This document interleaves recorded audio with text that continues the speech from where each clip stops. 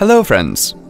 Are you looking for the steps to install the free online video chat application, Skype, on your Windows 8.1 PC? Let me walk you through the steps to do so.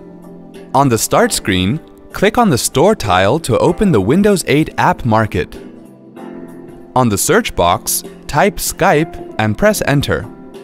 In the search results, click Skype, and then on the Skype page, click Install. Now the installation process will start automatically.